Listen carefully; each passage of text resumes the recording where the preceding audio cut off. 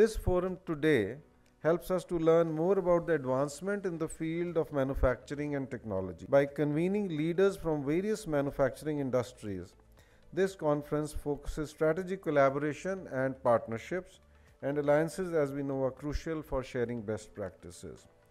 So I'll now request Mr. Vivek Verma, conference co-chairman, to address all of us. Actually, I was not really aware of what Industry 4.0 was until a few days back.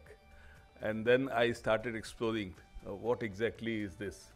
So it turned out to be a new name to a already existing practice that we are actually undergoing in our company in last 20 years, and also in general in the country or in the globally also. We are experiencing this fourth revolution is somewhere connected to the internet. This is to liberate the humans from the intellectual labor, that we don't do things which are repetitive in nature, and we become more creative.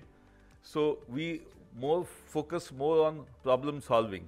So it is the time of collaboration. It is not the time of competition. I think all of us are experiencing a very high level of business growth, and de-stressing the environment so that we become more creative. And many times this arrival of AI and all this technology, it says that it will make more people unemployed. So we have to look at if we are really worried about employment or unemployment, then we have to look back how much hard work our forefathers were doing. But we will be more creative, we will be more rich, we will be more peaceful.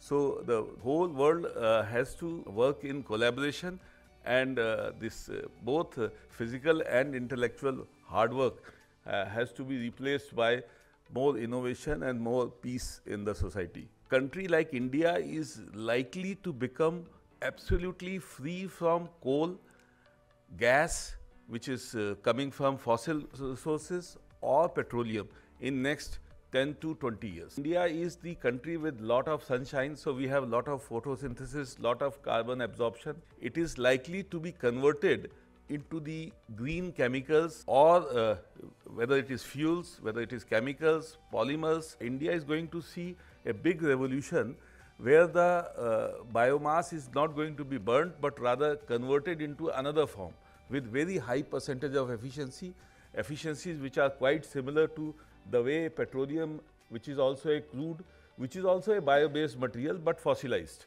So we are going to replace this crude with biomass, and that is the revolution which will happen.